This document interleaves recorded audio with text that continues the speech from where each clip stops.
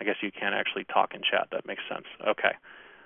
So we're going to go ahead and get started. My name is Matthew Cabero, and I'm here with Joseph Savoso. We're both attorneys with Michelle & Associates in Long Beach, California. For those of you that don't know who we are, we represent the National Rifle Association and the California Rifle and Pistol Association. And, of course, our boss, Chuck Michelle, is the president of the California Rifle and Pistol Association and has been working on firearm-related issues for decades.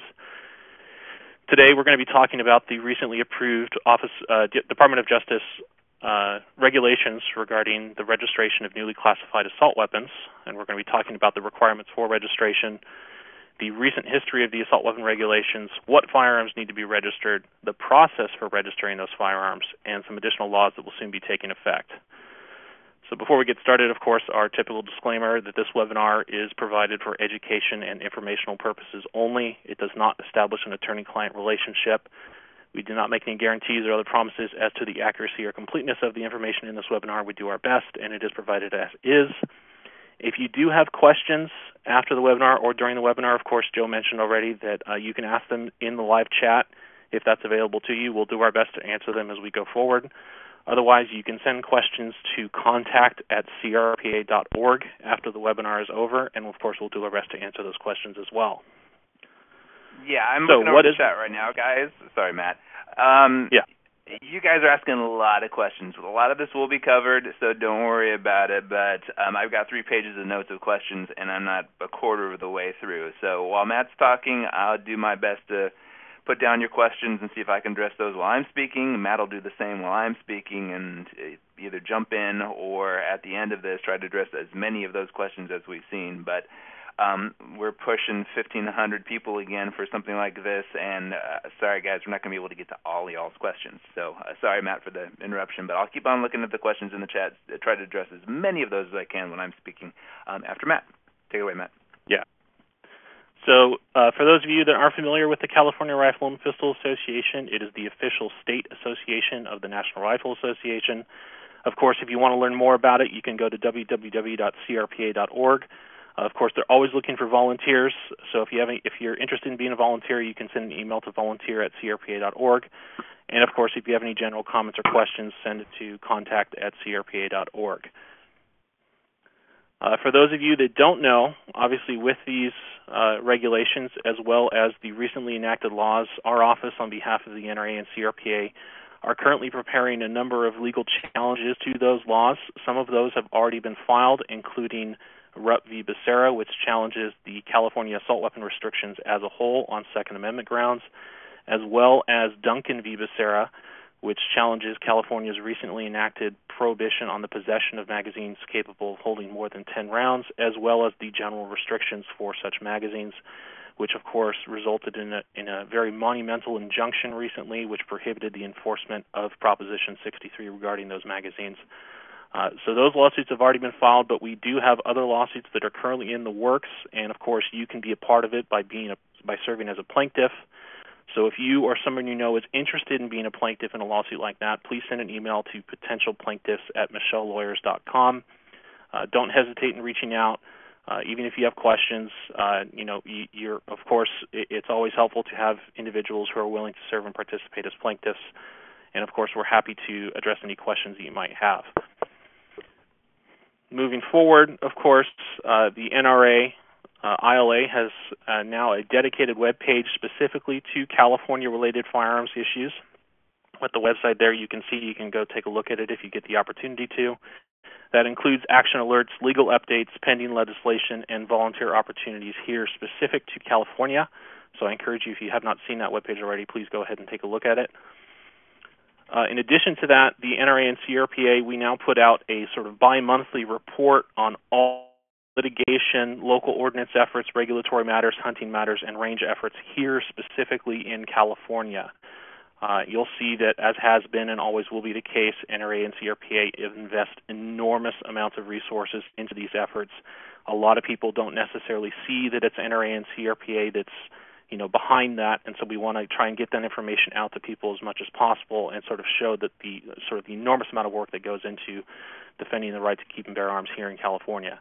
The digital version of this report is available on the NRA ILA webpage specific to California, the Stand and Fight webpage, as well as the CRPA's webpage. please, if you can, take a look at it. You'll sort of be very surprised to see how much goes on here in California. Moving forward, this is something that you'll be seeing shortly. Our office, on behalf of the NRA and CRPA, has put together this sort of assault weapon cheat sheet. I know it's difficult to read, but that just sort of shows you what it's going to look like. In addition to this page, on the second page, there is a helpful flow chart that will help individuals identify whether their firearms are subject to the new law and as a result are required to be registered. That will be available on the CRPA's website at that link that you see there. My understanding is that should be up later today, if not already, but it should be up very shortly here. So, of course, for some additional information, always check out the CRPA's website. And be sure to subscribe to NRA and CRPA email alerts. You can do that both on NRA ILA's Stand and Fight California webpage and the CRPA's website, and that'll help you keep informed on any sort of changes or updates regarding these regulations and future California firearm-related issues. So let's get to it. So if you, of course, already know, in July of last year, Senate Bill 880 and Assembly Bill 1135 were signed into law, both of which redefined the definition of an assault weapon under California law as applied to certain rifles and pistols only. This law has been in effect since January 1st, 2017, and it has the following changes there regarding certain rifles and pistols. The big change being that a semi-automatic centerfire rifle that has the capacity to accept a detachable magazine now reads a semi-automatic centerfire rifle that does not have a fixed magazine but has any one of the following prohibited features, which you see listed there. And sort of the same thing for pistols, semi-automatic pistols that do not have a fixed magazine but have any one of the following prohibited features listed there. It is important to note that Senate Bill 880 and AB 1135 didn't change a lot of the definitions under California law for what's considered an assault weapon. This includes the make model list, which has been in effect since 1990, semi-automatic centerfire rifles that have a fixed magazine with the capacity to accept more than 10 rounds, semi-automatic centerfire rifles with an overall length of less than 30 inches, semi-automatic pistols with a fixed magazine that have the capacity to accept more than 10 rounds, certain semi-automatic shotguns that have certain prohibited features that are listed there, shotguns with revolving cylinders, and of course semi-automatic shotguns able to accept a detachable magazine. Now that is highlighted in red because the Department of Justice has taken the position that those shotguns are actually affected by this legislation, even though the legislation itself did not include it. Joe will be talking about that in a little bit more detail here later. So, currently owned firearms that are to be registered. So Senate Bill 880 and AB 1135 also require those firearms that are now classified as assault weapons to be registered as follows. The key thing here to remember is that you must have lawfully possessed it prior to January 1st of this year, and that you have until July 1st, 2018. It was previously January 1st next year. Now it's July 1st, according to a new Assembly bill that was recently enacted, that requires you to register it before then. And the department, of course, is required to adopt regulations for the purposes of implementing this registration process, which is what we're here to talk about today. So as I mentioned, the Senate Bill 880 and AB 1135 require certain firearms now classified as assault weapons to be registered. To facilitate this, they also require the DOJ to draft and enact regulations to that effect. DOJ first proposed those regulations just before New Year's Eve last year, but of course, instead of attempting to implement only those regulations necessary, they went far and beyond their legislative mandate. Their first attempt at these regulations included over 40 new definitions, excessive personal information requirements, requirements for the serialization of home-built firearms as a condition of registration, expansion of the assault weapon definition to certain shotguns, as I mentioned, which Joe will talk about in a little bit, and a prohibition against altering firearm magazine release mechanisms once they are registered. They also refused to publicly release the text of these regulations in an attempt to get them to be filed in print only, meaning that they wouldn't allow public comment on the regulations, which is typical for California rulemaking procedures. Of course, our office, on behalf of the NRA and CRPA, responded by submitting a joint opposition letter to the Office of Administrative Law and a pre-litigation demand letter to the Department of Justice for the withdrawal of the proposal. For those of you that are unfamiliar with the Office of Administrative Law, that is the state agency that oversees the regulatory rulemaking process here in California. And of course, following those letters being submitted, DOJ voluntarily withdrew its proposed regulations the day before the Office of Administrative Law was set to make a decision. And then we followed up with the public records request, and it was later discovered that the Office of Administrative Law was planning to deny DOJ's first attempt at those regulations. But of course, this didn't stop DOJ, who very shortly later resubmitted its proposed regulations on May 15th without any substantive changes whatsoever. In addition to these regulations, however, this time they included a cover letter that attempted to counter the arguments that we raised in our opposition letter. And including this kind of suggested that the Office of Administrative Law was planning on denying DOJ's first attempt because of the opposition letter that NRA and CRPA sent in opposition to those proposed regulations. So, of course, in response to this, our office, again, on behalf of the NRA and CRPA, prepared a second comprehensive opposition letter that point by point dismantled DOJ's arguments, highlighted in detail how the proposal was unnecessary and lacked appropriate legislative authority and was otherwise vague and unenforceable.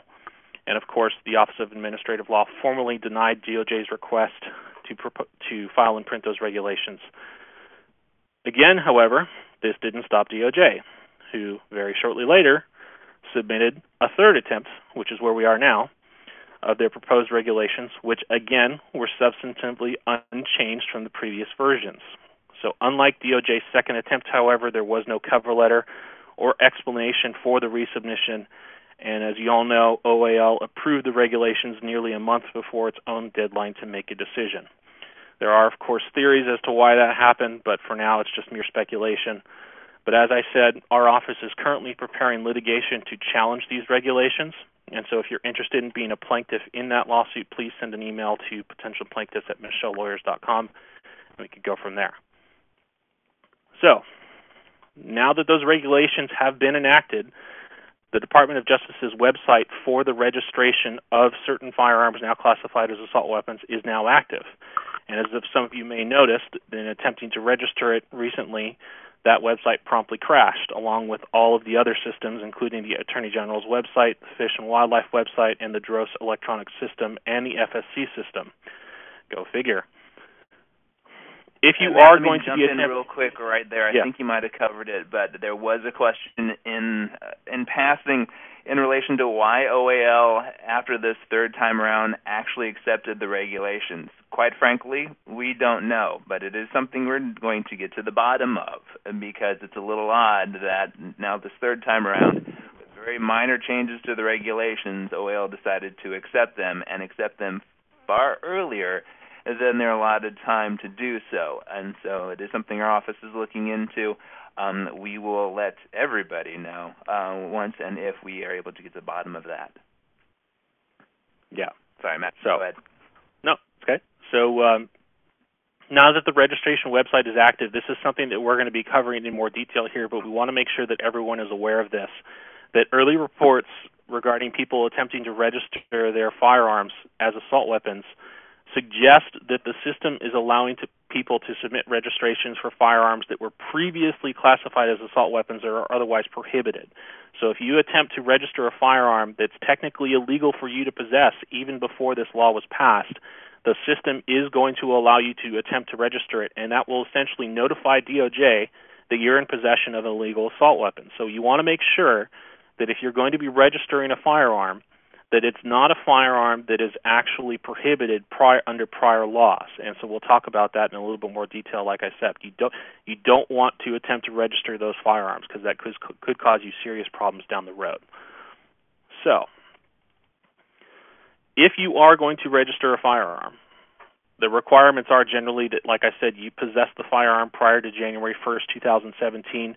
You were eligible to register it, and that you lawfully possess the assault weapon prior to January 1st, as I said. You must also complete the registration now by July 1st, 2018, which was previously January 1st, 2018, in accordance with the requirements of the Penal Code. There are, however, of course... To clarify that last slide, they did change the law recently to July 1st of 2018. And so what the law previously said there, and the slimy highlight is telling to us. Yeah. That was a law that was changed just within the last month by Governor Brown as part of a huge budget bill. But they wedged in some assault weapon language into that, also expanded the definition of prohibited persons, but nevertheless pushed the deadline back to July 1st of 2018, no doubt having to do in part of DOJ's inability to get regulations in place and a registration process into place until now we're into August, and to give DOJ more time and for people to follow the registration procedures. Yep. So just be aware, like Joe mentioned, that date that's highlighted there, it's now technically July 1st of next year, not January 1st is when you have until registering. Moving forward, there are, of course, alternatives that you have as opposed to registering a firearm. These are the four main options are the modification of the firearm, which can generally be accomplished in one of two ways, either by removing the prohibited features or by making the firearm California compliant. So by making it California compliant, what we mean is either making it non-semi-automatic, non-center fire, or making sure that it has a fixed magazine. You can also disassemble the firearm, preventing the firearm from functioning even by removing the upper receiver should take the firearm out from under the assault weapon definition. But of course, once you disassemble it, it cannot legally be reassembled into assault weapon in its configuration here in California. You can also sell or surrender the firearm if you choose to do so. Generally, you can only sell the firearm in California to a person with a dangerous weapons permit. That's very important. And then finally, removal from the state. And that's essentially once you remove the firearm from California in its assault weapons configuration, it cannot legally be brought back in that same configuration in the state of California. Now, with this said, there is, of course, another... Yeah, and so sorry to jump in yet again, Matt. But in the area of clarification, though, both for the surrender and sale and the removal from state, keep in mind also that if you take your firearm outside the great state of California in order to transfer it, federal laws will apply, as will state laws. Typically, when you're selling your firearm to somebody else outside of your state of residence to a resident in another state, you will need to go through a licensed firearm dealer in that recipient's home state. So if you're planning on taking the firearm outside the state, selling it there to somebody else or a dealer there, you will need to go through a dealer in the recipient's home state. You just can't literally give somebody a firearm outside the state of California because federal law doesn't like two people from different states giving or selling each other firearms. A federal firearms licensee needs to be the middleman to conduct the transfer in the recipient's home state. Sorry, Matt, for jumping in there, but I thought that clarification needed to be made. Yeah, so, and just so you guys know, too, I know there's going to be a lot of questions today about, for example, what can you do to firearms to modify it so that it's no longer considered an assault weapon under the new law. Our office will be putting out another follow-up webinar to this regarding how you can go about making a firearm, quote-unquote, featureless or California compliant, and we will try and address all of the aftermarket modifications that are out there and available to you in that webinar. I am seeing some questions regarding what is a dangerous weapons permit. Generally speaking, that's not something that's easily obtainable here in California by an individual. That's very specific. For example, sales of assault weapons to law enforcement, or if you're involved in the entertainment industry, that's generally not something that you as an individual can obtain. But just so be aware that if you are trying to sell your firearm here in California, that because it's an assault weapon, the sale of that assault weapon has to be to a dangerous weapons permit holder because they are the only ones that are generally exempt to receive that firearm in a sale. So with that said... and Matt, and likewise, any dealers listening in, your ability to deal in firearms currently meeting the definition of assault weapons, in order for you to do that, you need to have yourself a dangerous weapons permit as a dealer. Your federal firearms license and California dealer license alone will not be sufficient. And on top of that, DOJ is really clamping down on dealers who are in possession of assault weapons, even the ones that are newly defined as assault weapons this year, and potentially seeking criminal charges against dealers who are in possession of assault weapons without a dangerous weapons permit or engage in the sales of these firearms. So dealers, you also need to be very careful. With over now 1,800 people here, I'm assuming we have a couple dealers in the audience. Yeah. So, yes, as I mentioned, there will be a follow-up webinar that's not yet available, of course, that will talk in more detail about what you can do to your firearms to modify them to be compliant with California law. And, of course, in addition to these options that you have here, there is, of course, the option that some individuals may, choose to simply not comply with the law. We get it. I know I'm a firearm owner myself. I completely understand that some people will be taking that position. Just know that for the purposes of this webinar, obviously, we're here to inform you on the options that are available to you under the law to avoid getting into any trouble or issues with law enforcement. We will also be preparing a webinar specific to California gun owners about how you can interact with police should you encounter police for whatever reason. So just be on the lookout for those two webinars, which will be available at a future time. So with that, I'm going to hand it off to Joe, who's going to hop in here, and he's going to talk specifically about the text of the regulations and how they affect you, as well as the registration process. So, Joe? Thanks, Matt. And feel free to jump in and interrupt me as much as I've been interrupting you concerning some of the questions in chat. Or making clarifications as I might have glossed over or made something a little bit too vague. I'm seeing two questions repeated that is an area of concern to me, as I often see them echoed in cases where I am representing somebody for illegally possessing an assault weapon and getting prosecuted by the local, or in some cases far away, district attorney's office in California. The fact that you've purchased your firearm from a licensed firearm dealer, filled out all the DROS paperwork, waited your 10 days, and got the firearm, that is not registration of the firearm for purposes of assault weapon registration. There is a separate process, I'll go over it in a minute, that you have to follow if you want to register your firearm as an assault weapon and be in compliance with the requirements of California law if you continue to possess that firearm in that configuration. Matt already warned you, if you decide not to go through with this, you need to make a very real-world decision with respect to the possibility that somewhere in the future law enforcement will find you with that firearm if it is not in a California-compliant configuration. And like Matt said, we'll cover that in another webinar.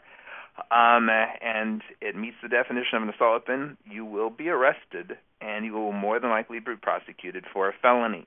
So keep that in mind in moving forward. The purposes of these webinars is not only to inform you, but to prevent you from having to call us after you've been arrested, charged, and now facing felony charges, and facing the very real possibility that you're going to be prosecuted and potentially have a conviction on your record that you can't erase. And so we try to do this. This is why we wrote the book. This is why we've done multiple webinars on these new changes in the law, because they are easy to run afoul of. And one of the easiest ways to get into trouble when it comes to these types of firearms is assume that the DROS paperwork you filled out, it's the same process to register your firearm as an assault weapon. It is not. Or to assume that the firearms you purchased years and years ago were somehow, quote-unquote, grandfathered in, or you have some type of exception to the restrictions in the law. The law has changed a couple of times concerning these firearms, and if you have not registered your firearms as assault weapons and they're in an illegal configuration or their make and model prohibited, you got yourself a substantial problem if somewhere in the future law enforcement stumbles across them. And there was a question earlier that I'll address as well, having to do with the DOJ checking DROS records, and if you don't register your firearms, whether or not they're going to come knocking on your door. More than likely not, probably because the firearms we're talking about now, there's no way just by looking at the paperwork to say with 100% certainty whether or not that firearm is an assault weapon, or you've modified it to be California compliant, or you've simply taken the firearm apart. And so DOJ really won't know, based on who purchased these firearms, whether or not they're in possession of an illegal assault weapon after the registration period closes. More than likely, what I fully expect to happen is that the individuals who fail to register the firearms or make their firearm California compliant and have law enforcement stumble across them, lo and behold, they're going to be found out to be in possession or thought to be in possession of an illegal assault weapon and face the criminal charges I mentioned before. So that being on the table, we'll kind of go into the regulations, what we've kind of discussed before, a lot of this stuff is the information we discussed before. Like Matt said, very little has changed between the last version of the regulations, which we've talked about, and the new version. But I'll be going in detail about the registration process, some of the odd situations in the registration process, and then going into a little bit more about the requirements of joint registration and deregistering or clarifying your registration with the DOJ. So first and foremost, the biggest question on most people's minds was, what is a fixed magazine? When the legislature decided to come out with that phrase as a requirement for a firearm, so it does not meet the definition of an assault weapon, and you see it there, an ammunition feeding device contained in or permanently attached to the firearm in such a manner that the device cannot be removed without disassembly of the firearm action. And of course, the bold, italicized, or red letters of disassembly of the firearm action, of course, became a problem because really no one really understood what that meant or exactly what firearms would qualify as having or requiring disassembly of the firearm action in order to not be considered an assault weapon. Nevertheless, bullet buttons are not considered to have fixed magazines for purposes of the new definition. So as a result, those firearms you purchased last year, you could purchase last year with a bullet button, provided there's no other modifications to the firearm, this year more than likely is considered an assault weapon. So all of those bullet button firearms people have been able to purchase for years, again, barring any other modifications to that firearm, more than likely that firearm is now considered an assault weapon. And so your decisions what to do about that firearm that Matt has already mentioned before come into play. And then, of course, I'll be talking about the process to go about and register the firearm with DOJ. But there it is. I'm out of practice in moving slides. Sorry, guys. Okay, so what does disassembly of the firearm action mean? Well, the DOJ in their regulations has decided to define it and actually clarified it for a lot of those people wondering whether or not individuals possessing devices like the AR mag lock or permanently affixing their magazine to the firearm is sufficient answer. And the answer to that question is yes, because disassembly of the firearm action is considered to be for the AR when you tip the upper receiver up and away from the lower receiver on that front pivot point. So if you remove that rear takedown pin and are able to pivot the upper receiver up and away from the lower receiver, that, as far as the regulations go, is considered disassembly of the firearm action. So all of those ingenious devices that prevent you from moving the magazine while the firearm is fully assembled and functioning, and the only way for you to remove the magazine is for you to tip the upper receiver up or potentially even take it off entirely. In those situations, that would cause your firearm to have a quote-unquote fixed magazine, and so therefore your firearm could have all of the other features that most ARs have attached to them, the pistol grips, the collapsible stocks, the flash suppressor, the forward pistol grip. You still can't have the grenade launcher on it, I'm sorry to say, because that's still considered a destructive device. But nevertheless, you can still have the firearm in that configuration, provided you have it with a fixed magazine. If you don't want to install that feature, the AR Maglock feature I'm referring to, you want to keep the bullet button on it, that firearm is probably still going to be considered an assault weapon. And if you want to keep it within the state of California, fully functioning and assembled, registration is something you may want to strongly consider. And me as a criminal defense attorney, I would strongly consider for you to take that route. The same thing would apply. I've seen a number of questions in relation to AR pistols. Same thing would apply, fellas. Those pistols are typically purchased, or at least last year were purchased, with the bullet button installed in them. Those pistols then were, for all intents and purposes, considered lawful to possess, barring some other modifications you could have tacked onto that. However, this year, that AR pistol with that bullet button more than likely is now considered an assault weapon. Again, the AR Maglock and those similar devices that require you to pivot up that upper receiver can be installed, but if you do not want to install those and keep that bullet button on it, you're going to have to strongly consider the possibility of registering the firearm, or going featureless, of course, is another option. And there's questions about featureless, and again, we'll discuss what featureless is, meaning that it lacks the features that would cause the firearm to meet the definition of an assault weapon in detail in a upcoming webinar. I'm assuming, Matt, and I don't know what your schedule is like, but I'm assuming we could probably get that webinar up within 2 or 3 weeks. Yeah, probably somewhere around there. I'm just going to make sure that if you guys want to be notified when the actual webinar will be available and when we'll be hosting it, just make sure to subscribe to NRA and CRPA email alerts. If you do that, you should receive an email notification letting you know that we will be hosting that webinar at a specific date and time. Okay? Yeah, and moving forward, also, the definition of semi-automatic, that has not changed from the previous proposed regulations from before, and I addressed that before. In order for a firearm now meeting the definition of an assault weapon to be considered an assault weapon, it must be semi-automatic. And as the slide in front of you shows, DOJ has defined the term semi-automatic. And again, it's a rather interesting definition in that in order for the firearm to be considered semi-automatic, it has to be fully functioning and assembled. If the firearm is not functioning due to the lack of some type of essential parts like the firing pin, the bolt carrier, gas tube, and does not work in a semi-automatic way, it won't be considered semi-automatic. Likewise, if you take the firearm completely apart, the firearm cannot be considered an assault weapon because it doesn't work. As a result, not semi-automatic. You got a bunch of parts laying there, which I guess if you bang the ammunition hard enough with one part, it'd go off. But that's not semi-automatic for all intents and purposes.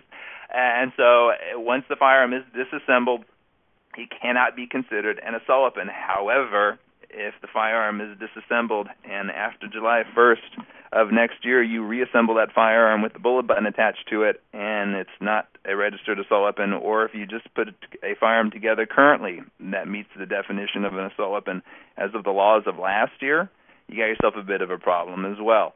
And one additional area of concern. The firearms that we're going to be talking about for purposes of registration, Matt mentioned it before, but I'll re-mention it. You had to possess those firearms fully assembled in a working configuration prior to January 1st of this year for you to register.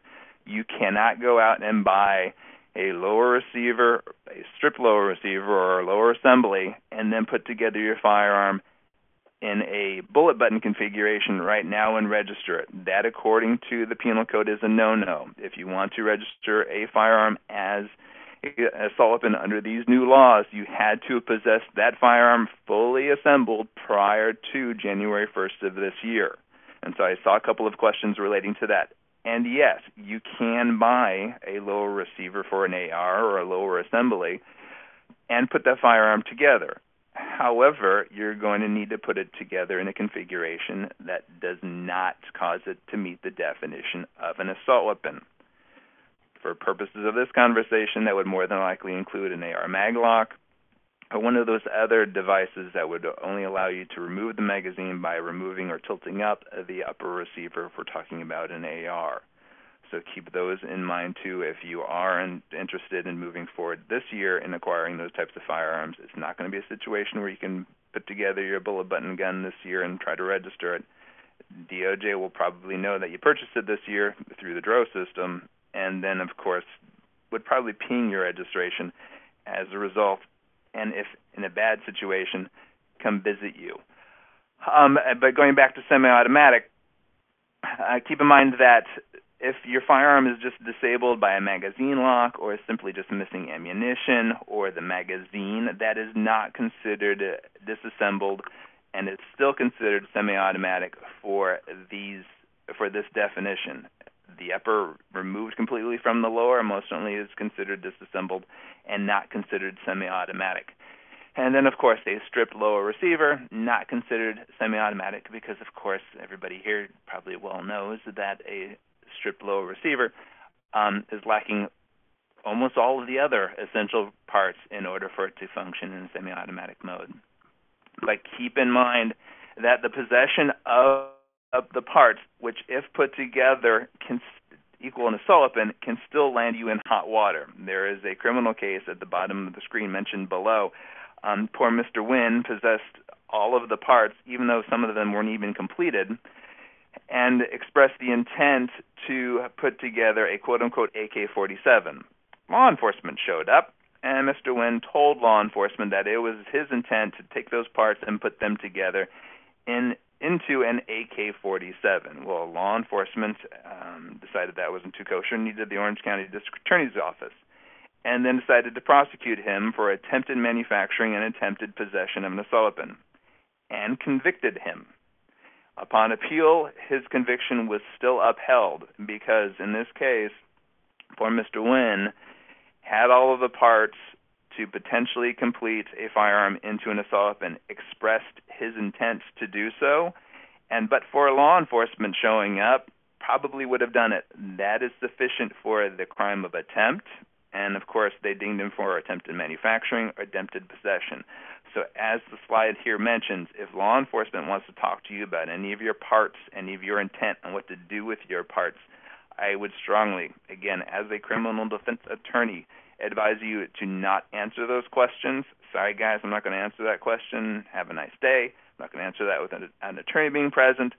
Sorry, guys, I'm going to invoke my right to remain silent. You could have a nice day. Any of those answers would, as far as I'm concerned, be sufficient, and then they have to try to glean your intent with those parts and what you're going to do with them. So just because you take the firearm apart doesn't get you necessarily out of the woods, although your possession of that firearm as an assault weapon is substantially stymied as a result of that definition of semi-automatic.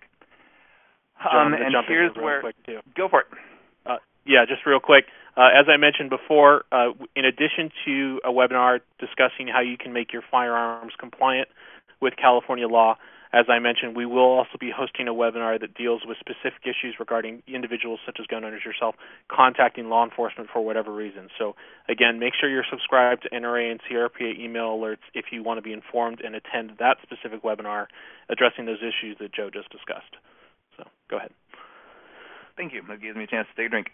I saw a couple questions about Saiga shotguns and other AK shotguns. That, unfortunately, and had been a sticking point back when these regulations were originally proposed, back at the end of last year.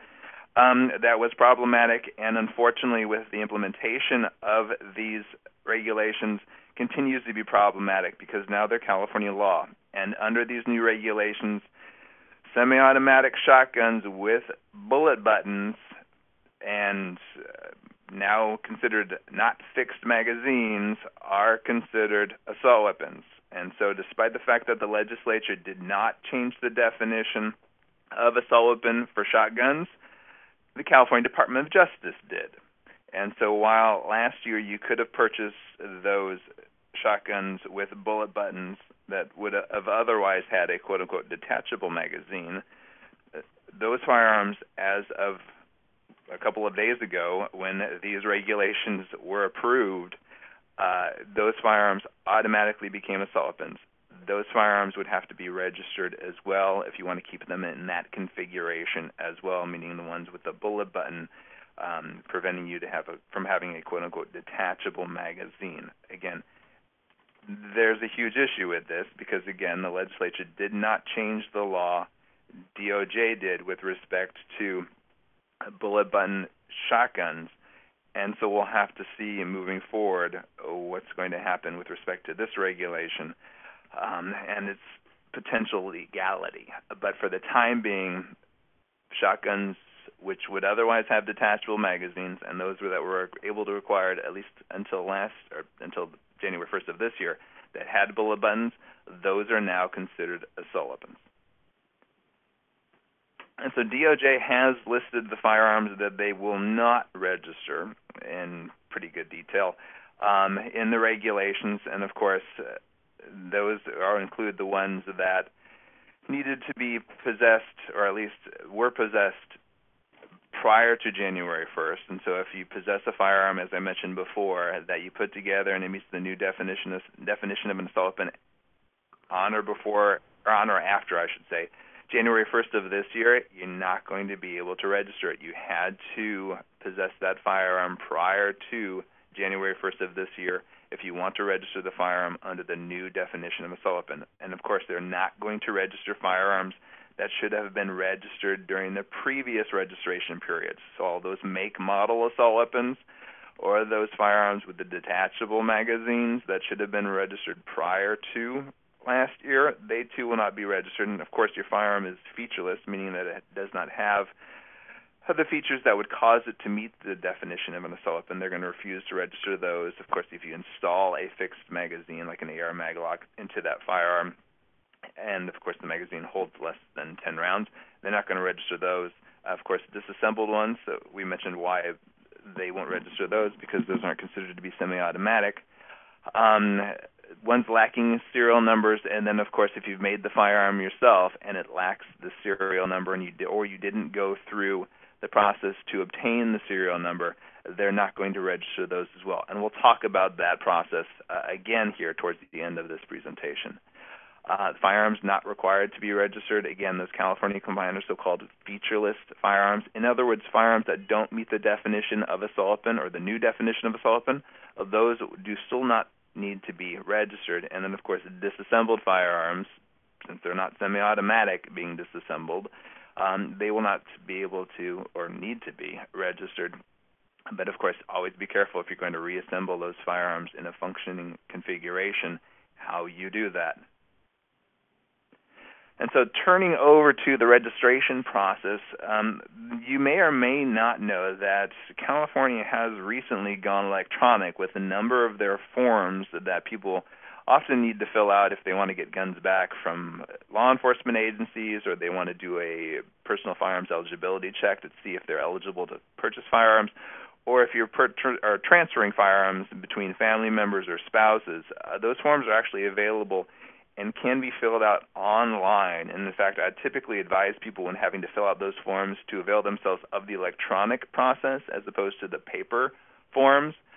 It seems that DOJ gets to and moves forward with those forms quicker than they would just the paper forms you have to send up to Sacramento in order to do that.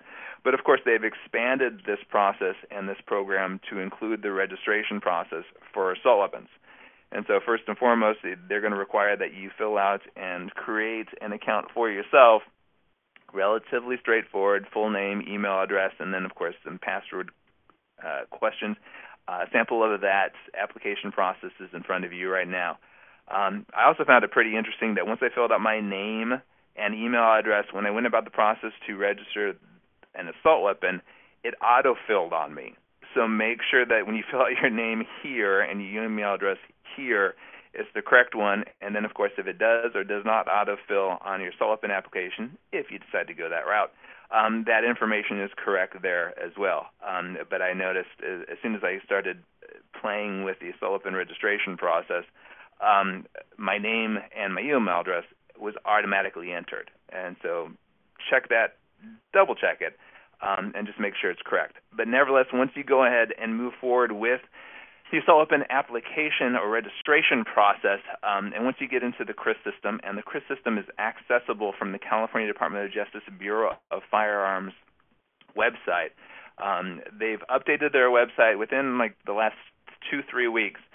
If you simply scroll down on the California Department of Justice Bureau of Firearms website, you will see I don't remember what color it was, but it's a rectangle box basically saying register your assault weapon. That will take you directly to the CFARS or CFARS website, as people are now calling it, and start you the process and getting a CFARS account. And then, of course, once you do that, you can choose, it's the first form mentioned on the left-hand side of the screen once you get a CFARS account, is the form to register assault weapons. And so it's relatively easy to find. But, of course, filling out all this information, not exactly fun and or exciting. But you see all of the information that is either required or not required going through the registration process, at least having to do with your information. And here's an example of what you'll be seeing when you go ahead and do that. It asks whether or not you already have an assault weapon registration number. That is in part whether or not you've filled this out before and or you're doing it as a joint registration. But nevertheless, all the information is there and pertinent. Most of it relatively straightforward: name, last name, your residence address, your mailing address, not required, but if you want to certainly get information or a letter back from DOJ confirming registration, you might want to have that mailing address there as well. Email address, they require at least one number. You don't need to do all three: phone, business, and mobile numbers. You can go ahead and provide one, but unfortunately a phone number is required for purposes of registration according to the code. And we'll answer some of those or address some of those other questions or those lines further on. We received a lot of questions concerning whether or not out-of-state residents can register their firearms. It does not appear to be the case, partly because of the ID requirements on the left. You're going to need one of the four, and only one of the four, in order to register your firearm as an assault weapon: California driver's license, California ID, and of course the people in the military Department of Defense ID and military ID card, and of course they want the number for any one of those IDs. And so at that point, without one of those IDs, I am almost positive your registration is going to get kicked unless you have one of those four, and then of course provide the appropriate number. As I mentioned before, race is not a requirement in filling out this form, so those of you who do not want to fill this out do not necessarily need to, but there's a number to choose from.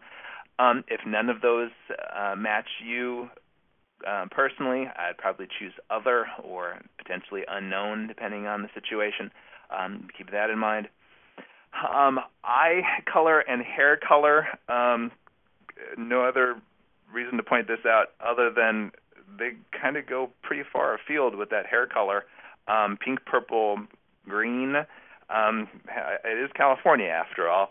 But nevertheless, I also want to point this out because when we start talking about joint registration and the relatively limited set of options you have for that situation, it's a little funny that DOJ decides to get really out there when it comes to hair color and eye color, but still have a really narrow view when it comes to what consists of a family for purposes of joint registration. But nevertheless, there are those as well. They're going to want to know your birthplace. If you're if you're a U.S. citizen or not a U.S. citizen, you pretty much see the same pull down. And as you can see there, it's all countries under the sun, and hidden within the countries are the states, because you see Alaska and then Albania, and then Alberta, and then moving around, although Arkansas, for a lot of intents and purposes, is its own country. But nevertheless, right after that, Armenia. Scroll down, California is located for those California people there. But again, multiple things to choose from. I've seen a number of questions when it comes to joint registration. Unfortunately, the regulations have not changed at all. With respect to joint registration that I discussed in the past, as it mentions there, the Penal Code has in the past and still contemplates joint registration for assault weapons, and I would strongly advise you, if you have family members with whom you can register firearms jointly, to avail yourself of that process and those options, because the scenario is one I mentioned before, and it bears repeating for those of you who might not have heard me do this before. And it's this. Say a husband and wife are married, however, let's be Californian. The wife is the registered owner of the assault weapon. The husband wants no part of her guns. Nevertheless, she only registers the firearm to herself as an assault weapon. She goes away to work. He stays at home with the kids. If the firearm is accessible to him and not registered to him, he's in violation of California law. He is in possession of an assault weapon and is not registered to him. So when July 1st comes around and that firearm isn't jointly registered to him and her, he's potentially in violation of California law. He's committing a felony. And if law enforcement were to stumble across him in possession of that firearm, he could very well see the very real possibility of felony criminal charges. Likewise, if she only registers the firearm as an assault weapon, he says, "Hey, honey, can I take your firearm to the range?" She says, "Sure."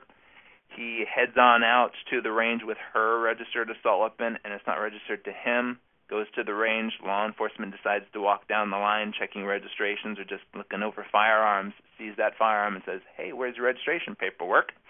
Says, "Well, I don't have any." and they run the firearm, sure enough, it's only registered to the wife, he's got himself a serious problem. So when we're talking about joint registration, again, my advice is to, if you have the option to do so, register it jointly amongst your family members, but you're going to be limited to whom you may register it. Again, you're going to have to, and let's back up a second, they're going to have to be family members who are residing in the same household. So if little Sally or Johnny are off to school, or if now you've succeeded in kicking them outside of the house and they have their own apartments, they aren't residing in the same household as you, your ability to jointly register those firearms goes away. It's going to have to be your family members residing in the same household as you are. And those family members are highlighted in red about in the middle of the slide. Spouses, children, parents, children, grandchildren, grandparents, domestic partners, and siblings. Those are the only quote-unquote family members with whom you may register your assault weapon. Aunts and uncles who may be living with you, extended family. If my in-laws were to move in with me, as they get up in years, medical issues become a problem, and you're having more and more extended families living together in the same household. However, if I have an aunt or an uncle move in with us, he or she's not going to be able to have that firearm registered to him or her. Likewise, they aren't going to be able to take it away from the residence without a registered owner accompanying them. And then, of course, if they're there alone with it and they have access to it, there's a potential problem there. And so keep that in mind when you're having to go through joint registration. And then, of course, when registering these things as joint residency, joint registrants, and we'll talk about that here in half a second when we go over the forms, one family member is going to register the firearm as the primary registrant. And then each and every other joint registrant of that firearm will have to fill out and complete a joint registration form for themselves to register that firearm jointly with the primary registrant. And again, that date, December 31st, 2017, is the old date. That is now changed. That should be June 30th, 2018 for joint registration. So just keep that in mind as well, that the person has to be 18 years of age prior to June 30th, 2018 for joint registration, partly because the Penal Code prohibits minors to be in possession of an assault weapon. And so DOJ extends that and says, okay, well, if you can't be in possession of an assault weapon minor, you can't have it registered to you either. So there's those things. Some of the questions discussed below still haven't been addressed. If the primary registrant is not the person to whom the firearm is already registered when they purchased the firearm through DROS, I don't foresee DOJ having a problem with that, but it's not entirely clear. And so I would suggest if the person who purchased the firearm, they should be the primary registrant, and then, of course, wives or children, grandchildren, grandparents, siblings who reside in that household registering as well. They would be the person who are doing the joint registration with that primary registrant.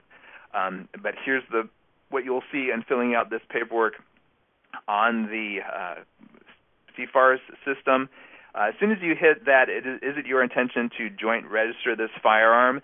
The bottom information is going to pop out. If it stays no, you're not going to see that bottom information. But as soon as you hit yes on that, the rest pops out. And then, of course, asks you if you're the primary registrant. And then if so, what's the relationship with at least the first individual with whom you're going to do the registration? And you need to fill out their name as well. You can do multiple people, although at this point the form here only allows for one person. There is a comment section at the end of the form where you would add the person's name, your relationship, as well with that individual. So if you had multiple people and you're the primary registrant, you fill out the first person's name and information here, and then in the comments field at the bottom, you're going to fill out everybody else's information. So if you have your spouse, you're registering the firearm with, and you still have a couple of adult children with you who are going to be also the registrants, their information would go in the comments field in below. And then, of course, your spouse and your kids are going to need to fill out their own information concerning the firearm and the registration.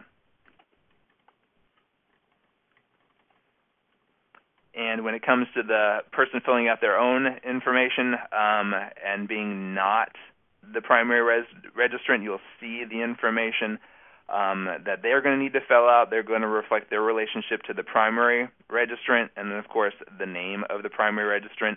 And once that primary registrant fills out the information for that firearm, they're going to be given a CRIS number, a CRIS number.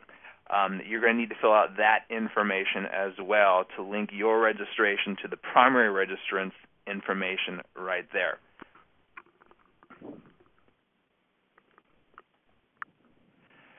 And unfortunately, and I've seen some questions before about this, and so I'll address those here, in addition to the information for joint registration having to do with your relationship with them and, of course, their names, DOJ is going to want proof that they actually reside in your same household. And so you're going to need some sort of documentation that you're going to need to attach to the application, or I'm sorry, the registration form in order to prove that. And they kind of give you a list of things that you can choose from. I know a lot of times this information is difficult to come across. We're dealing with the same kind of situation when somebody's trying to purchase a handgun and they need that ridiculous second piece of California residency, and often, as the case, it's very difficult to come by. As of right now, these are it when it comes to showing that you reside as the same in the same residence as the primary registrant, and the primary registrant should be providing this information as well for purposes of his or her registration. But nevertheless, it's any one of those documents would be sufficient for purposes of the registration. And unfortunately, I see one question right here in passing: driver's license, not there. And so in order for you to go ahead and do that, I mean, in trying to get something that's fairly easy to get, certificate of eligibility one, not too difficult to get. It takes some time. A vehicle registration, I would hope, would be at the same place where you're residing, although often it's not. Hunting license is sometimes difficult to obtain. Of course, if you have kids, utility bill might be difficult to obtain as well. But unfortunately, this is the universe of documents that they will accept for you to prove that you are a joint registrant, or you reside at the same residence of a joint registrant. Moving forward even further, you have some additional questions when it comes to, again, the self-built firearms, and we'll go back to that. There is no additional information because it's on that previous slide, and some of you were keen on looking at it. That first question is asked, is the firearm self-built, yes or no? As soon as you hit yes, nothing else changes with respect to the form.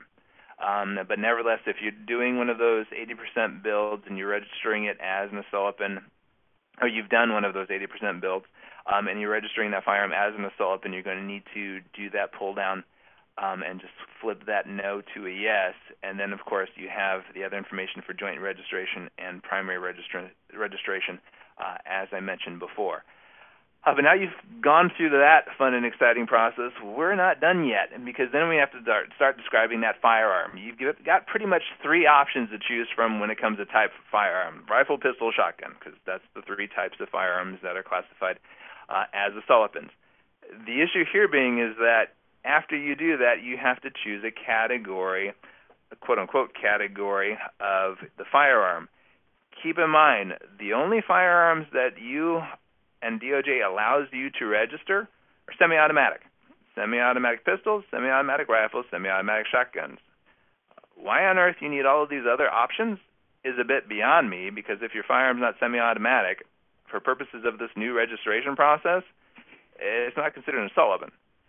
But nevertheless, they've given you all of these other options that you don't need in order for purposes of registration, because really the only thing you can and should be clicking is semi-automatic.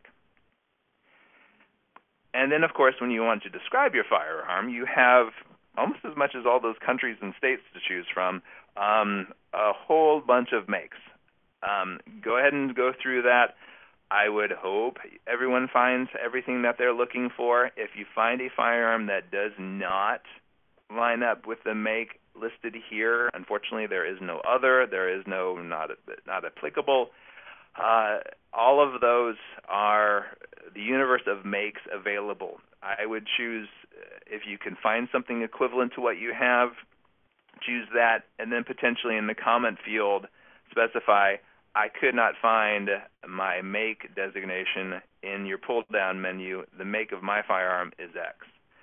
But nevertheless, there's a whole bunch. And as we mentioned before, be very careful on how you're filling this out. And just by playing around with this a little bit, I was able to come up and create a whole bunch of firearms that I could not register as assault weapons, but nevertheless are illegal for me to possess in the state of California. So I've got a Taurus pistol, or a Taurus Judge revolver that shoots 410 shotgun shells. That, unfortunately, is a short barrel shotgun. Nevertheless, I was able to fill out that type of firearm.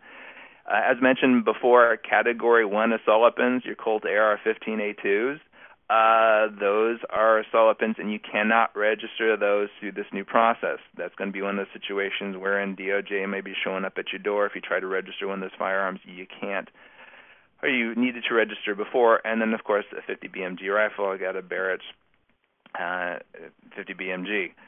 Nevertheless, be very careful. If the firearm you're trying to register you don't know you can lawfully register or needed to be registered previously, contact an attorney. Matt also pointed out that flow chart that should be available on the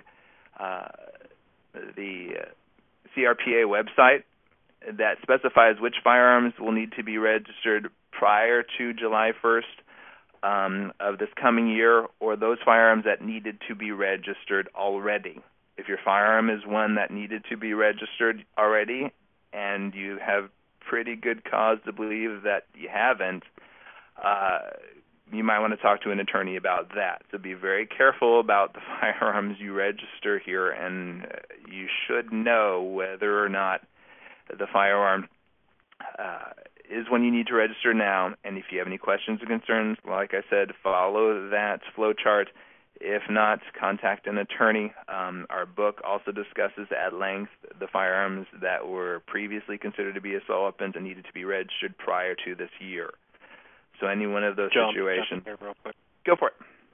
Yeah, sorry. So some of you guys asked, Joe's mentioning that flow chart. It is now available on CRPA's website. I put a link there in the participant feedback section as well. If you wanted to click on that, you can check that out there. So it's now available. Okay, that's it. Thank you, Matt. Yes, and if you do check the chat, I can see Matt has done the link there. For those firearms that have previously, well, you can kind of take your firearm through the flowchart process. If you end up in a situation where your firearm is not already registered in assault weapon and you get to a stop that says this firearm is an assault weapon and needed to be registered prior to July 1st of next year, you probably need to talk to an attorney about what to do about that. But moving forward, they also specify the types of caliber your firearm is. We had some questions about that in the past, especially when we're talking about the AR platform and it being kind of the Swiss Army knife of firearms, and you can add a whole bunch of attachments and change out upper assemblies and change calibers on that. You do have the ability to do a multi at the very end of that huge list of calibers. Firearm with interchangeable barrels. If you wanted to register the firearm as a quote-unquote multi, that would be the one I suggest using. Of course, AR is standard 223. But nevertheless, if you had multiple barrels or interchangeable, I should say not barrels, upper receivers, you might want to avail yourself of that option. If you got the one upper that you're happy and content with being your one and only upper, go ahead and choose the applicable caliber in that situation. But again, all the caliber, I'm not going to say all the calibers in the world because that's just assuming way too much. But nevertheless, a whole heck of a lot of calibers there. And DOJ mentions that if the one that you use in your firearm is not there, choose something that's close. Okay. choose something at least, and by measurements-wise, is close, but nevertheless, that's what DOJ suggests doing, and then actually putting the caliber into the comment section like you do registration of multiple family members. You've got some more fun things to choose from when it comes to color, barrel length. Magazine, they only give you one option. It's going to be a non-fixed magazine in this situation. I don't know why they don't have that for semi-automatic as category, but nevertheless, for here they have that. And then for cartridge, only option for shotguns and rifles is centerfire. For pistols, you can choose between centerfire and rimfire. For pistols, keep in mind that regardless of whether or not the firearm is centerfire or rimfire, it can still meet the definition of an assault weapon if the prohibited features are present.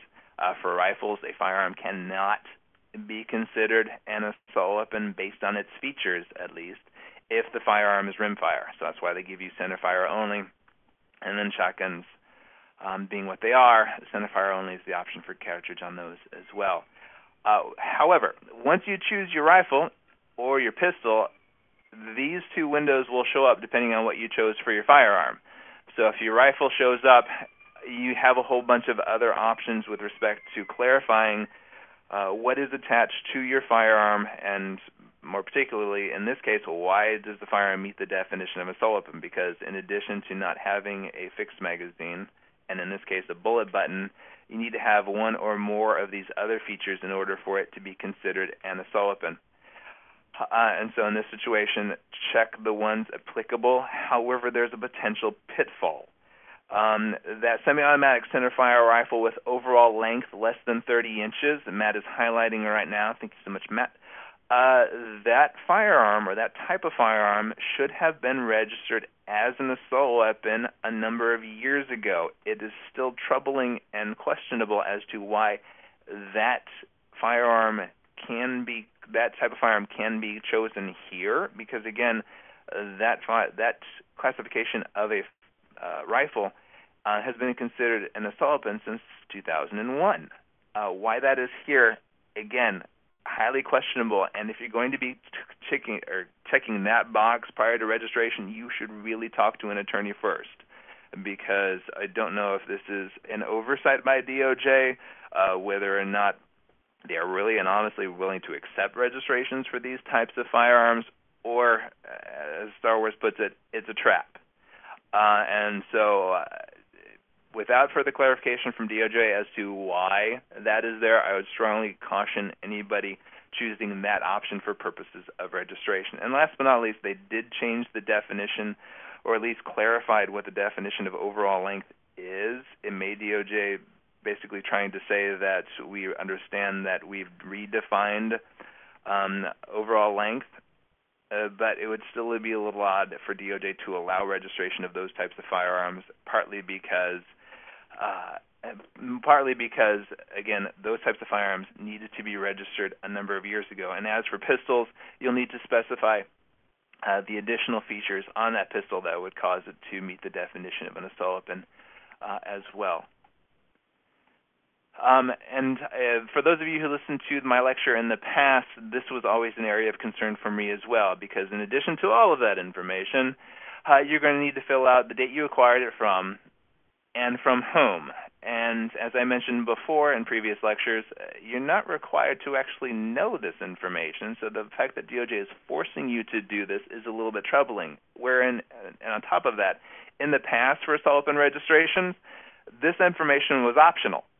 It's required now. And so you're going to have to still fill out the date acquired and from whom.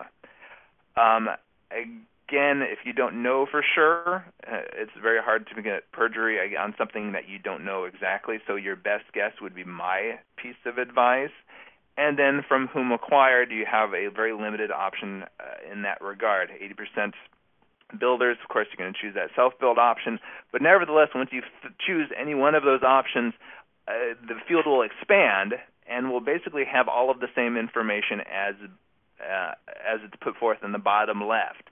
And I've just I pulled down the firearm dealer one just as a indication. It's going to have dealer name, but if you get it from a family member, it's going to ask your family member's name, their address, and any other comments you want to fill in there.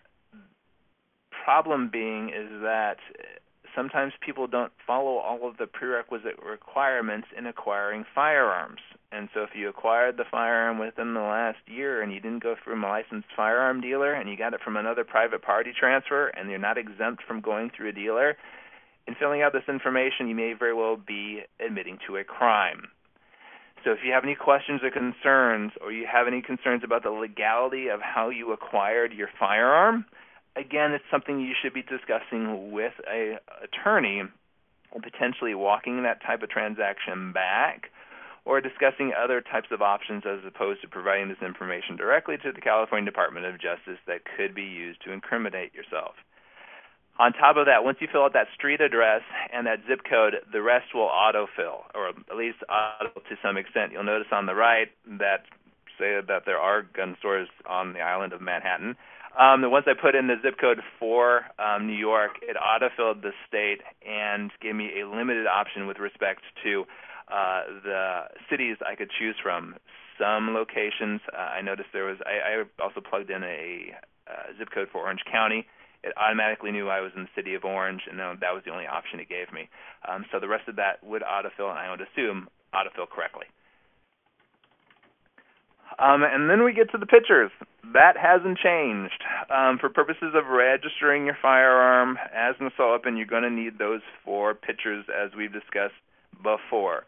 What these mean and what they are and what they require, still not entirely clear. But nevertheless, DOJ still wants quote-unquote clear pictures depicting the bullet button, the right and left side of the frame or receiver, and then, of course, a picture depicting the firearm from front to end. What exactly or what those pictures should look like is anybody's guess. But nevertheless, the ones below, as far as I'm concerned, should work. Whether or not they will, it remains to be seen. We do know that DOJ, at least with respect to people who have already availed themselves of the registration process, when DOJ has questions, they follow up. And so we know DOJ has reached out to some registrants when it comes to questions relating to the firearm they're attempting to register. I haven't heard any having to do with pictures yet, but nevertheless, I expect them to be coming, assuming that DOJ is doing their job and following up on this stuff. But nevertheless, DOJ does answer some questions with respect to the type of format they accept, the maximum size, but beyond that, there's a lot of stuff still not considered. I've seen pictures of firearms tipped up against walls taken from across the room, and so the picture is only about the size of a dime when it comes to the firearm. Remains to be seen whether or not that type of picture will be accessible or acceptable by the California Department of Justice. I have a feeling a person's going to get a call and a question about that firearm. The fees associated with registration, it's $15 per person. However, it's per registration, so there's no limit with respect to the number of assault weapons you can register. For purposes of those $15, it's 1 or 100. God bless you if you're doing 100. But nevertheless, it's still that $15. And then, of course, once you do that, in order to get copies, it's another $5 fee for you to get a copy of your assault weapon registration. Like I said below, it doesn't cost you anything to make multiple copies of your own registration. I would advise you to make a lot. Keep the original, and then, of course, when you're transporting that firearm or you have that firearm with you, always have a copy of your registration. And as I mentioned above, I jumped over it. But of course, the registration and the payment, credit or debit card only, since we're doing this all on the website, and electronic processing. The application process, you need to submit those applications prior to June 30th, 2018. This time that date is 100% correct. I would advise, if you're going to avail yourself of this process, do it sooner rather than later. As you may well know, there are challenges to these laws currently happening right now. I can't say where or how these are going to go, whether or not we're going to be able to be successful on this. But ultimately, my job is to prevent people from getting dinged or prosecuted for not violating California's laws. And if you're in possession of a firearm that meets the definition of an assault weapon and it's not registered to you as of June 30th, 2018, or more accurately put, you haven't submitted your paperwork on or before that date, and July 1st, 2018 rolls around and you didn't submit paperwork and it's not already registered to you, you're in violation of California law. I do not want to have a conversation with any thousands of you in this group who are unfortunately found in possession of an unlawful assault weapon. What you ultimately plan to do with that firearm is up to you, but I don't want to have a conversation at that point, because at that point, depending on the situation and the leniency of the prosecutor, within the first year after registration, those violations could be charged as an infraction only. It depends on the number of circumstances. However, if you don't fall under those circumstances, or at least when you get arrested, law enforcement's not going to know that, and they're going to arrest you on the felony. Almost all jurisdictions in California, if they find you in illegal possession of an assault weapon or think you're in illegal possession of an assault weapon, are going to arrest you for a felony. It's just how things have worked, and after doing this for 11 years, that's what my experience has been. So there's all of that information there, and moving forward, if DOJ determines your application to be incomplete in some way or another, they're going to reach out to you. And like I said, we know DOJ has reaching out to people already or as this is going on for clarification or to address questions or concerns. If that's not done, or if those concerns aren't addressed, or information is not provided within 30 days, they kick your application, you need to reapply. And so keep in mind that if you've applied, and they come back to you and they say, hey, we need some clarification on this and that and the other thing, and you fail to get back to them, and then all of a sudden your window closes on June 30th of next year, your firearm's not going to get registered as an assault weapon. So bear that in mind in moving forward as well, that if you're going about this process and they have questions, and you don't want to have to pay $15 again, I would suggest you come up with their questions or concerns with one caveat. If they're just asking for additional picture, or they're asking for maybe a closer view of an attachment to the firearm, say the bullet button, that's one thing. If they're getting very interested in the wherefore, whys, and hows you acquired this firearm, from whom, and they want additional information relating to that, I would suggest you talk to an attorney before answering any of those questions, because, again, DOJ is, pretty straightforward in the information they're requiring, and then on top of that, as I've just said, some of that information that they're requiring, if you answer them truthfully and correctly, and you didn't acquire the firearm legally, is basically you admitting to a crime. And if DOJ is looking for information concerning that, you might want to talk to an attorney before providing any additional information. So, again, you have 30 days with respect to giving a DOJ answer for purposes of the registration. And again, if it's benign things like, hey, your picture is fuzzy, can you send us another picture of the overall firearm? Or can you give us a picture of how the collapsible stock? Okay, that's one thing. But if it's, hey, can you tell us from whom, when, how you acquired this firearm? Bells and whistles should be going off. They'd be going off for me if somebody contacts me concerning that issue.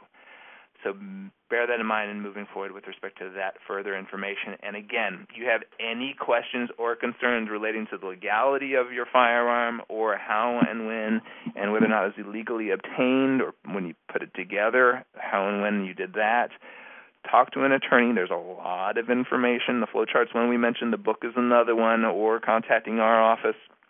Speak to an attorney, because we know guns, you can follow up on. Here's another issue. Once your information has been received and DOJ begins the process to register your firearm, they're going to do an eligibility check on you. If you have any questions on whether or not you're eligible to possess firearms, do not try to register an assault weapon.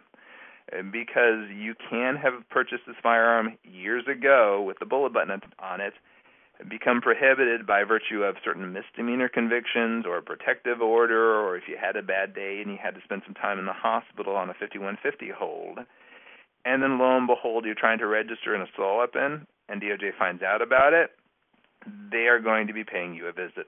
I don't doubt that at all, and I shudder to think of the people who are my potential future clients who go through this process not knowing they're prohibited or thinking that there's no problem with their past criminal conviction for domestic violence, or that protective order wasn't such a big deal, but I tried to register an assault weapon and then DOJ showed up.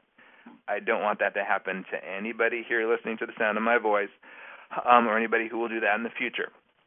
So keep that in mind. If you have any questions or concerns, there's that personal firearms eligibility check you can do, and if you register to the CFAR's website, you can do that electronically online, or you could submit it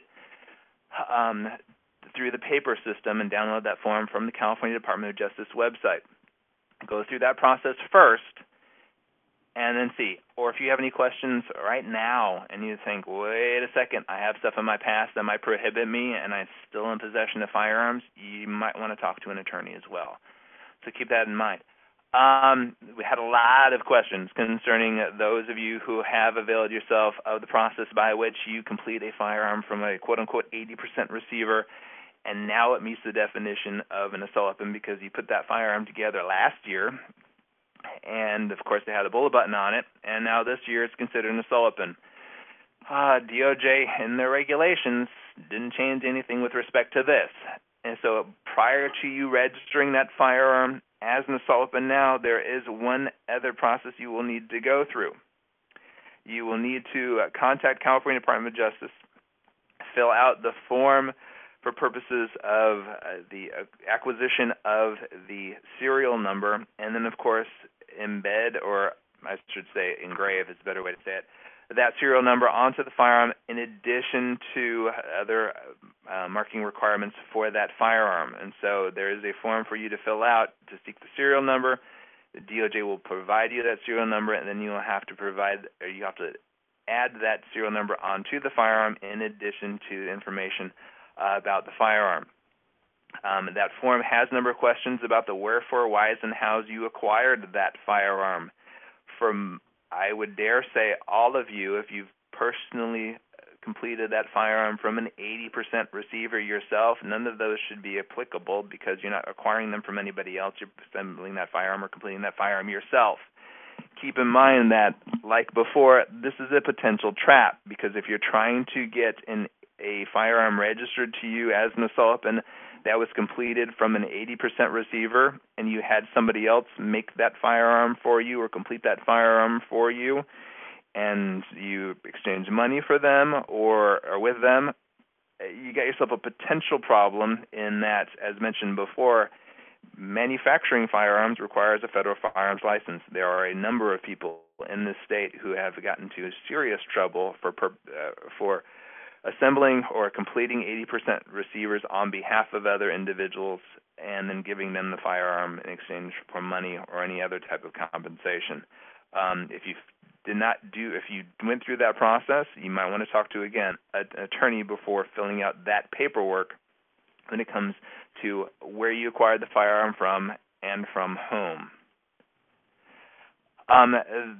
Saw a lot of questions concerning modification of the firearm. Again, this hasn't changed from before. The regulations basically outline that removing the bullet button once the firearm is registered is a no-no unless you're going about the process to deregister the firearm as an assault weapon. You can, once the firearm is registered, take all of the prohibiting features off of the firearm and cause that firearm to not be considered an assault weapon. And then at that point, if you wanted to deregister the firearm as an assault weapon, you may. Keep in mind that once it's deregistered, there's no re-registration, so slapping the bullet button back on it and putting all those prohibited features back on it is out of the question. But for purposes of once the firearm is registered, that bullet button, according to California Department of Justice, needs to stay on it. The question then is, what happens to all of the other parts? Well, DOJ doesn't specify. they'll have an indication from you and pictures detailing what firearm features are attached to your firearm that would cause it to meet the definition of an assault weapon, like a pistol grip or a collapsible stock or presumably a flash suppressor. There still is no restriction on you removing any of those parts from the firearm, and I dare say adding any other additional parts onto the firearm that would still cause that registered assault weapon to be considered a quote-unquote assault weapon, with the exception of the grenade launcher. So people are always asking about modification. Here's the clarification. Leave the bullet button on it, but beyond that, you should be able to add or remove any of the other parts that would cause the firearm to meet the definition of an assault weapon once it is properly registered. And again, if you wanted to take the firearm completely apart and cause the firearm to fall out of the definition of an assault weapon and then have it still be fully functioning, you still can, provided it does meet the definition of an assault weapon, and then you can remove it from the registration as an assault weapon if you wanted to go that route. So there's those options for you as well. And like I mentioned before, there is the possibility and the process to deregister the firearm if you don't want it to be registered as an assault weapon anymore. But like I said, at that point, the firearm can't have any of those features that would cause it to be considered an assault weapon. And in moving forward, that kind of about covers it for purposes of the assault weapon stuff. Again, some reminders of what recently happened with respect to California law and some of the other pending changes. Of course, that theft loss reporting requirement has come into place after July 1st, so within 5 days of you knowing or reasonably should have known that your firearm was lost or stolen, you're going to have to report that to law enforcement. Failure to do so is an infraction. And then, of course, illegally reporting a crime, or unlawfully, or I should say untruthfully, reporting a crime is still a crime under California law. It's a little more serious than an infraction. The ban on the possession of large capacity magazines, for right now the enforcement has stayed. Of course, goodness knows where that case is going to go or end up. I saw some questions in the chat when it came to this. The ban on the possession of large capacity magazines is stayed. All of those activities that were illegal last year continue to be illegal with respect to large capacity magazines. So all of the banned activities, your importation, manufacturing, keeping, offering, exposing for sale, giving, lending, buying, receiving, all of those activities are still prohibited under California law. For right now, the injunction is only for the restriction on possession. So that's an important distinction to make. Also because the restriction on possession, unlike the activities, is a lesser offense. The activities still can be prosecuted as a misdemeanor or a felony. And again, those aren't enjoined. So if you imported a large capacity magazine, or you manufactured one, or you sold one or gave them to somebody you're not allowed to, you could be prosecuted still for a felony. Your possession is still lawful. Coming January 1st, 2018, to gun stores near you are all of the restrictions with respect to ammunition acquisition through a dealer. So all of those things you've been hearing about with respect to having ammunition sent to a licensed firearm dealer or a vendor before you can receive it. Of course, private sales of ammunition having to go through a licensed vendor. Certain exceptions apply, most notably those for licensed target ranges, provided that ammunition almost universally stays at that range. All of that's going to apply. The importation by residents of California into the state is going to be a big no-no, again, unless an exception applies. And then, of course, those of you who are not licensed California firearm dealers, but nevertheless you sell ammunition, you're going to need to get a vendor's license. And then, of course, firearm dealers and vendors, if you are selling ammunition, you're going to need it locked up and inaccessible to the customers. I should say locked up or inaccessible to the customers. And then, of course, July 1st, we have the ghost gun restrictions in place. Before you manufacture a so-called ghost gun, typically what you'd consider an 80% or complete an 80% receiver after July 1st, you're going to need to get permission from DOJ prior to doing that, and then slap a serial number that DOJ will provide you onto that firearm within a short period of time after completing that firearm. And then, of course, if you've completed a firearm from an 80% receiver prior to July 1st, 2018, and that firearm is not already registered to you from July 1st, 2018 and prior to January 1st, 2019, you're going to have to get that serial number from DOJ, slap it on there, and show to DOJ that you did that. We have not seen, nor do we aware of, any regulations from DOJ when it comes to the so-called ghost gun restrictions. However, if you avail yourself of the registration process for assault weapons, that should suffice for the ghost gun requirements, because that firearm will then be registered to you as an assault weapon in California. And the laws with respect to ghost guns detail that you do not need to re-register firearms already registered to you. That should suffice. But like I said before, we haven't seen the regulations on this yet. And DOJ did a whole bunch of fun things when it came to the assault weapon registration regulations. We don't know whether or not it's going to change, or they're going to do some other odd things when it comes to the ghost guns. One would assume that's going to parallel what they're doing with the assault weapons, but we don't and can't say for certain. So when that comes out, when we see those, hopefully DOJ gets their act together a little more quickly when it comes to those activities. But nevertheless, we will be here having the same conversation I'm assuming we had before concerning this stuff.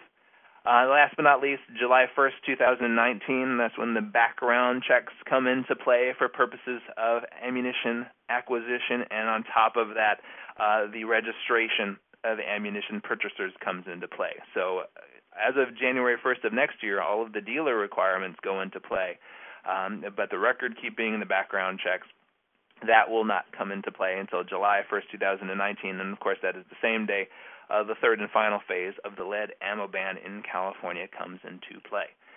That about does it for us. Matt, did any questions or concerns that you saw jump out to you, or do you have a number of ones you might want to talk about and discuss? No, but I'll just jump in here on sort of the last slide too. So obviously we posted this in the beginning before the presentation started. There is a book that's available to purchase that's shown here. It's California Gun Laws, produced by our office by Chuck Michelle and Joseph Oso, who was just speaking. It covers pretty much A to Z, everything regarding California firearms law. So if you have any questions regarding California firearms law in general, this is a great resource to start to see if it answers your question. Outside of that, I know some people are asking regarding potential legal challenges to things like the ammunition laws and some of the other laws that are going into effect. Of course, those lawsuits are in the works right now, and so we are getting to prepare to file those. And so if you are interested in being a plaintiff in a lawsuit like that, of course, please send an email to potentialplaintiffs@michellelawyers.com. Additionally, there will be upcoming webinars, as we talked about earlier. We will be doing a webinar regarding the way to make a firearm featureless or California compliant. We will try and address all of the aftermarket modifications that are available to California gun owners right now, and we will be talking about whether or not we think that those will be acceptable within the eyes of California law. And we will also be doing another webinar at a later date discussing police interactions with California gun owners. So if you're interested in those at a later date, please make sure you're subscribed to NRA and CRPA email alerts. That way you'll be notified of when those webinars become available. And additionally, past webinars regarding a lot of the laws that Joe was just talking about, such as the ammunition bill, the ghost gun bill, and everything else, are available right now on CRPA's website. So you can go to crpa.org/webinars, and you'll see those webinars for those other laws that were recently passed last year, including Proposition 63. And I think that's it, unless, Joe, you have any other questions or comments? Yeah, if you guys, we can open this up for like 5 more, 10 more minutes of questions. Usually at the end of these things, my voice is fried. But nevertheless, if you want to throw some more questions in the chat, we'll address whatever we can. Of course, reaching out to CRPA concerning addressing questions or concerns as well. I also realize that when we do this, you guys spam chat pretty hard. So I'll do my best to keep up with. I can't keep up with you, honest to God. You guys are way too many people still. And thank you all for sticking around. We still have 1,500 plus in the chat, and we went a little long, as these often do. To address some of the questions as they're screaming by real quick, I saw a question about law enforcement. Law enforcement, no additional exceptions for you other than the ones that already exist. So, enforcement, if you have any firearms now meeting the definition of an assault weapon, now you still have to go through the process like everybody else, I'm sorry to say. The acquisition of assault weapons by law enforcement, that law is unchanged from what you had to go through before, so that agency letter still applies.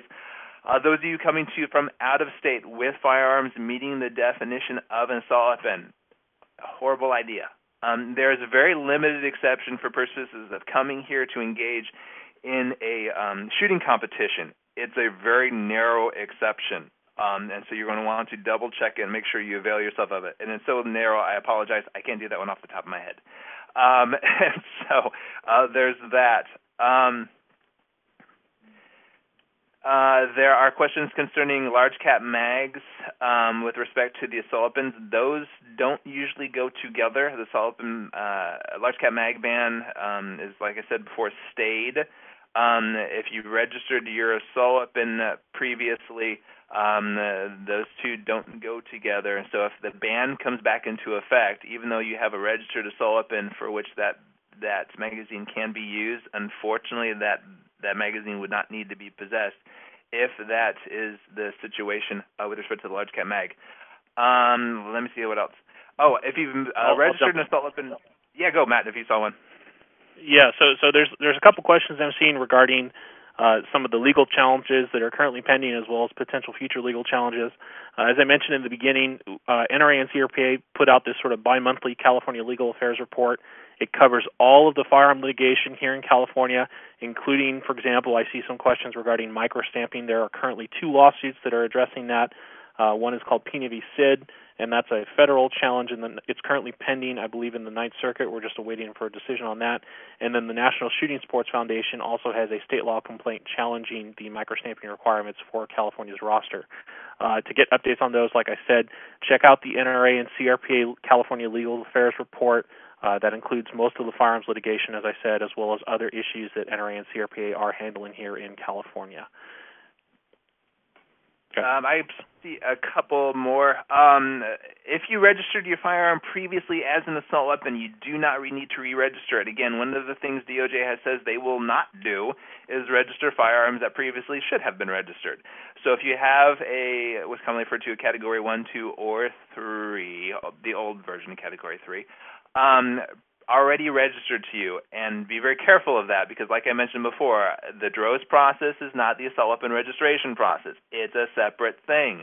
So if you have what you think to be a previously registered assault weapon, say it's a make, model, band gun, or back when the detachable magazine ban assault weapons came into effect, if you registered the firearm, you should have confirmation from DOJ that it was registered to you. If you do not, you might want to check the automated firearm system to see if that firearm is registered to you, or contact an attorney, because if you didn't get confirmation from DOJ that firearm came back registered, is now registered to you as an assault weapon, I have serious concerns because it's happened in the past.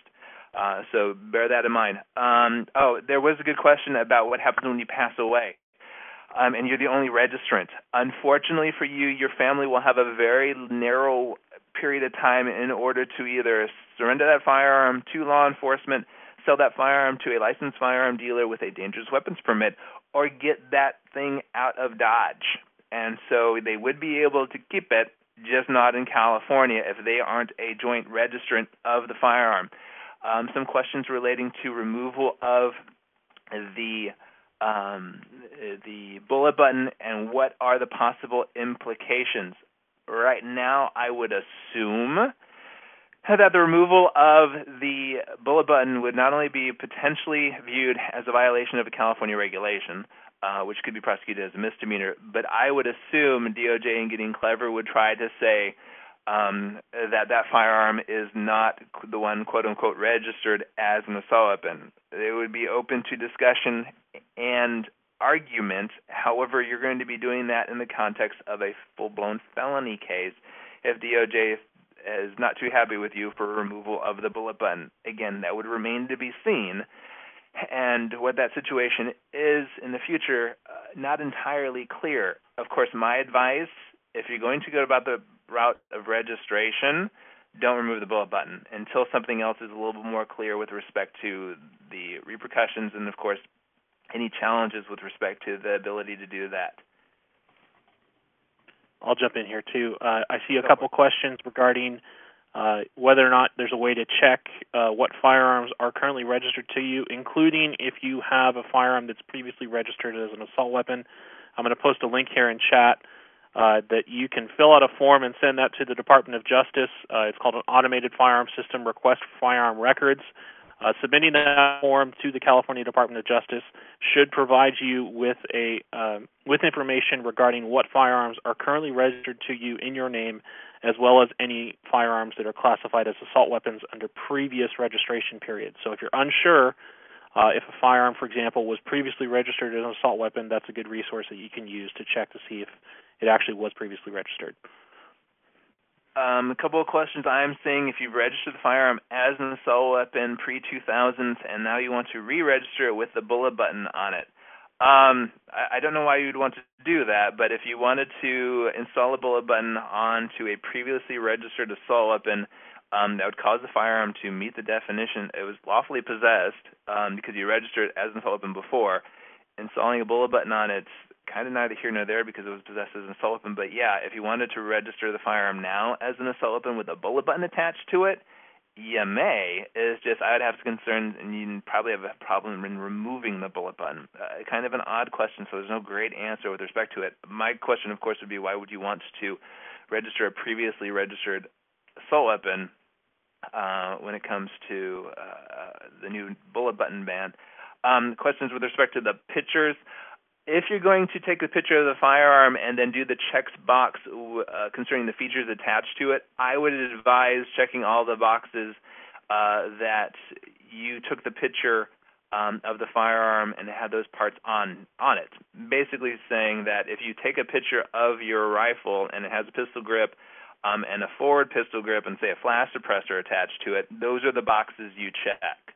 I could see DOJ coming back to you and saying, well, where's the pistol grip or where's something else? If you check a box but it doesn't pick that feature when you take the picture.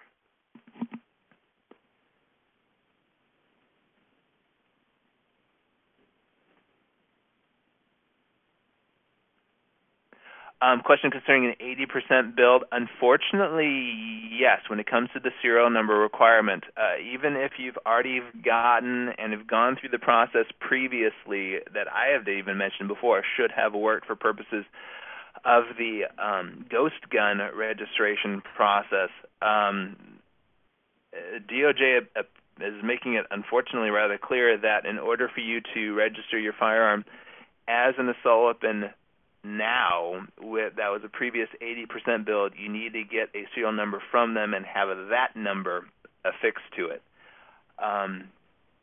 Again, it's an unfortunate distinction and one that is not necessarily that great as far as I'm concerned. Let's just leave it at that. But nevertheless, that appears to be the process, that if you want to register the firearm that you build up from an 80%, you still need to go through the serial number application process, have that number placed onto the firearm prior to registering as an assault weapon. I think we should probably call it there. Yeah. At that point, just so you guys know, this webinar has been recorded and will shortly be available on the California Rifle and Pistol Association's website. If you do have any more questions regarding this webinar, please send them to contact@crpa.org. We will do our best to answer those questions as we get them. But other than that, thank you for your time today, and of course, we look forward to future webinars with you guys. Absolutely. You guys take care. Have a good day.